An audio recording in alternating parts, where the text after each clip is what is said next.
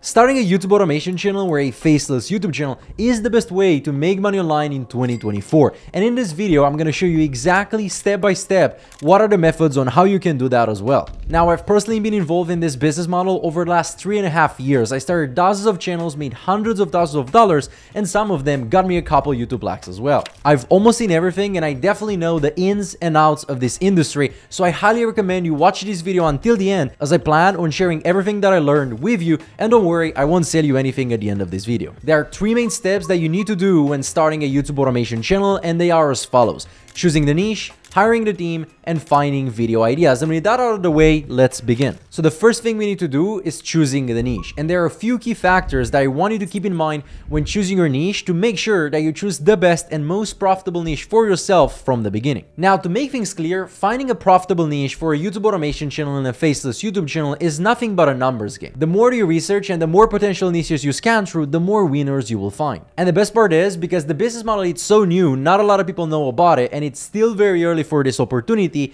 there are so many untapped niches that have a lot of potential and that can make you a lot of money out there. So there are 3 key factors that I look at when choosing a niche for my own YouTube automation channels, and they are as it follows. The first one is original content. With original content, you want to make sure that the way the videos are created in the niche that you're looking to start with are adding enough value, and they are not just created off of reusing somebody else's content. Bad examples of this would be compilation videos, rain sound videos, fireplace video, meditation videos, maybe even motivation videos, because most of those videos are created just by taking somebody else's work, repurposing it a little bit, and uploading it to YouTube. And most likely, if you start a channel in one of those niches without creating all the actual content yourself, which doesn't make sense in my opinion, you will most likely not be able to make money. Good examples, on the other hand, are pretty much all the channels that have a script and a voiceover, a narration attached to them. Whether that be a listicle video about football players or a news video covering the latest celebrity drama, you want to make sure you are creating original content. The second key factor I always want to take before choosing my YouTube automation niche is earning potential, and here's how we do this. First, you want to make sure there's already an audience, there's already demand for the type of videos that you want to create, and the easiest way to do that is to find competitors, meaning people who are already doing something very similar to what it is that you're trying to do when it comes to creating the videos. If I was a beginner, for example, I wouldn't go in a niche where there are no competitors, because pretty much there are only 2 case scenarios. Number 1, I either found the diamond, an untapped gem that nobody ever thought about and I'm gonna make a lot of money, or number 2, the niche that I'm looking at is just a bad idea, hence nobody's really doing it. The chances of it being option 2 and it actually not being a good niche are much higher, and that's not a bet that I want to make. So I always want to make sure I want to find new and successful competitors that are going into the niche before I go and explore. I don't want to be the guinea pig. And secondly, you want to make sure that the competitors that you found are actually successful and are making the amounts of money that you want to make. The way you figure out how much money your competitors are making is by using this formula. You want to take their number of monthly views, which you can easily see by installing the vidIQ free extension, going to a channel's homepage and pressing this button, divide the number of monthly views by 1000, as YouTube is paying creator for every 1000 views their channel generates, and multiply the result with the average RPM. The RPM being how much creators get paid for every 1000 views. Now, you can never know 100% what a channel RPM is unless you see behind the scenes and you see their YouTube studio, but I put 10 examples on the screen right now from niches that I've seen time and time again, so you can make a broad idea. Now, the third key factor I always consider when choosing my niche is timing, and this one is very, very important. You can do everything else right, but if you overlook this factor, you might be setting yourself up for failure. So now that you know that there are competitors in the niche that you want to pursue and are also successful and are actually making money, the last thing I would consider if it's still relevant, if it's still a niche that you can go in and have success in today's day and age. You simply do this by making sure that some of the competitors that you're seeing, some of the competitors that you have in the niche are actually new channels that have entered the space in the last 3, 4, maybe 6 months, and they're getting decent views and decent traction, which means they will be making money. For example, let's say I wanted to go in the book summaries niche. The most popular videos and the most successful channels have been around for 1, 2, 3, maybe even more years. And the more recent channels that I can see coming to the space, well, they're kind of struggling. So by looking at this, I'm not really attracted to start a book summary channel, because everybody who came into the space in the last 6 months is failing. So why would I want to be the next? On the other hand, let's take a look at the AI niche, for example. I could easily find a couple competitors that have been in the space for less than a year and are already getting a decent amount of views, enough for them them to make $3,000 to $5,000 per month with their channel. Even looking at their most popular videos, we can see that they've been posted 1 month ago, 2 months ago, 5 months ago, which shows me that there is still current interest into this niche and there are still new people coming in, taking a piece of the pie, so I would want to be the next one. That's it about the niche in big line, guys. Make sure that you follow the 3 key factors and you always do your research, because remember, at the end of the day, it's just a number game, and with all the criteria I've just shown you, you should be good to go. You just need to put in the work, do the research, and find a niche that fits you best. And with that being said, now we're gonna need someone to do the videos for us, aka hiring the team, which is the step 2 of this video. Before we go straight into hiring, I want to remind you that there are 3 ways of running faceless YouTube channels. Number 1, we have the free method. You can start with $0, create all the content yourself, and you don't need to show your face.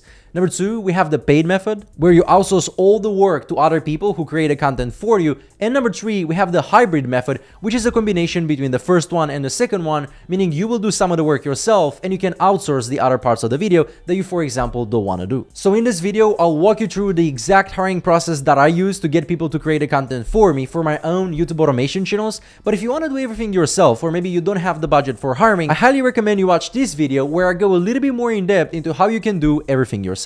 So, if you follow the classic route, which is what I recommend, you're going to need a scriptwriter, a voiceover actor or a narrator, a video editor, and a thumbnail designer. And don't worry, this won't cost you as much as you think. You can get the entire video done for as low as $40 to $50 per. There are 2 main platforms I always use in my hiring process, and they are Fiverr and Upwork.com. The best part is that both of them are free. And the way to go about this, it's pretty simple. On Fiverr, as soon as you've created your account, which will only take you a couple of minutes, you want to start searching for your role. Now, I want to mention that in most cases, I only go to Fiverr to hire voiceover for my videos, and I do that by searching for voiceover actor in the search bar and applying the following filters. I want to do English for the language, where you can select your desired one, select the gender if you have any preferences, and you can see that there are over 5,000 services available, which is too much for us to scan through, so we want to narrow down the search with these filters. Here, under voiceover options, I usually go with the age range, which is going to be adult in most cases. I also want the service to include commercial rights as well, so I don't have to pay the freelancer extra for it. And then, probably the ones that will do the most filtering, I look for new sellers that speak English in this case, because I don't want people who are already working with 50 other clients.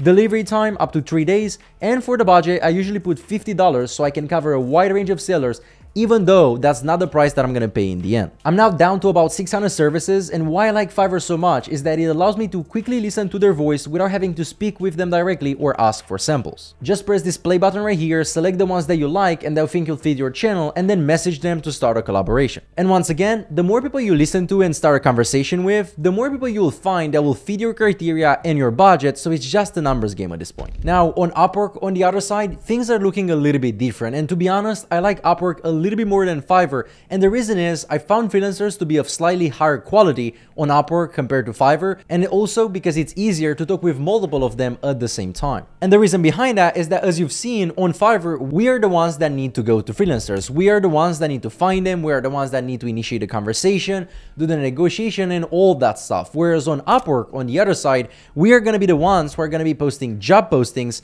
and it's the freelancers that are coming to us and showing interest by applying. And you can do all of that for free. Here's how. So once you create the account, you simply want to click here where it says post a job. Then go for short term or part-time, and for the title, I usually use role for niche YouTube channel. So for example, scriptwriter for cars YouTube channel. Here at skills, I just stick all the popular ones and choose the desired language. Scope will be medium, 1 to 3 months, and I'm looking for intermediate and say no for full-time work. For the budget, I keep the recommended hourly rate, and I don't really think about it because at this stage, I'm not interested in filtering the candidates, but in just getting as many as possible, and I'll filter them manually at a later point. Now for the description, what you can do is go to ChatGPT and use this prompt. Write me Upwork job description looking for a scriptwriter for a cars YouTube channel, and let's see what he comes up with. Okay, so this is actually pretty good. I would remove the how to apply section, and that's already pretty straightforward, and I would rewrite the top section to say that I'm just starting a channel rather than having it. And also, my favorite thing to do is to include example channels. In the description, you can say something like, I'm looking to make videos similar to, and then you want to include 3 or 4 links of your favorite videos from your competitors. You'll also want to put custom screening questions and ask them the questions that are important to you, and play around with the other settings as well if you want to narrow your pool of candidates. Once you do that, you're good to go. You can publish the job, and you need to repeat this process to fill all the roles that you're looking for.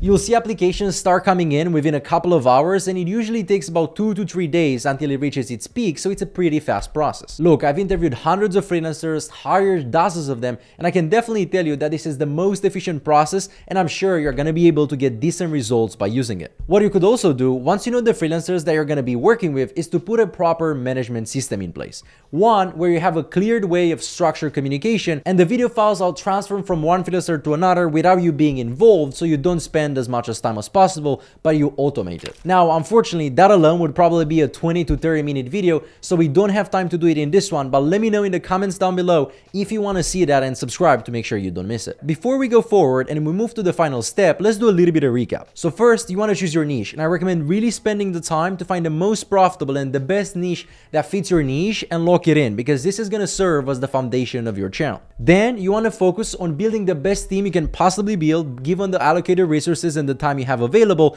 because the team is 80% of the business. If you have a great team, you're going to have great videos, and if you have great videos, you're going to make a lot of money. And with those things dialed in, you'll be ready for step number 3, which is the final step of this video: finding video ideas. Compared to choosing a niche, which if you do it right, you only have to do it once, so it's a standalone process, and hiring a team, which is also not so dynamic. Maybe you hire it once and then you keep swapping people in between, but finding video ideas is going to be an ongoing process, so something that you do over and over again. And to put it simple, I don't want to sound like a broken record, but also finding video ideas, it's a numbers game. The more research you do, the more ideas you will find, and the more ideas you'll find, the more you'll test, and by testing more, the more winners you're going to find, the more money you're going to make. I think you got the idea. And by the way, as I said at the beginning of this video, I've been doing this for over 3.5 years, and I still find video ideas that I think will crush, but then when I post them, they completely flop. The key that I always look for when it comes to video ideas is that I'm trying to understand why did this particular idea work and why this one didn't, so I can improve my picker for the long term. Now, to manually find video ideas using YouTube, I once again recommend you install the VidIQ extension and TubeBuddy. I'm not affiliated with any of them,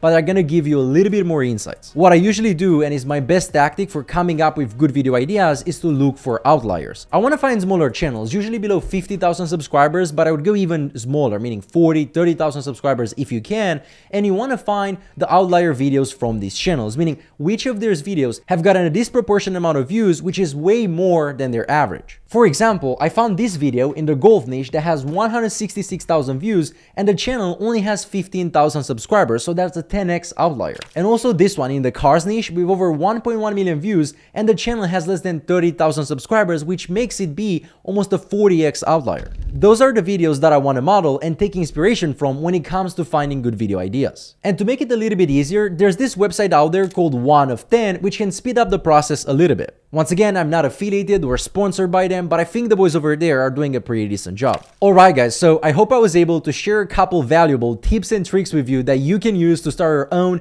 YouTube automation channel as a beginner. And if you found this video helpful, make sure to subscribe for more. And as I always say, don't get fancy, don't get cute. The work needs doing. Good luck to you.